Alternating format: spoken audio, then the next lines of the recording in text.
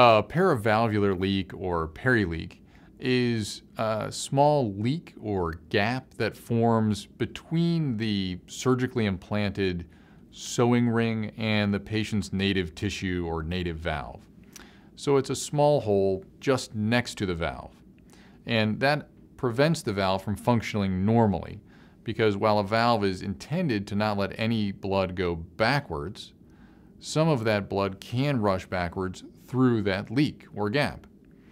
And in some patients, that causes symptoms. The vast majority of valve surgeries do very well, but the valve stays permanently.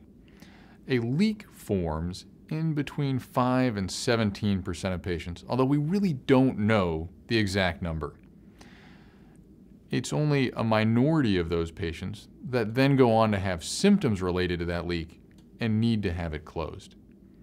The advantage of percutaneous closure is that it avoids a repeat operation, which was the only other way we had to treat it for so long.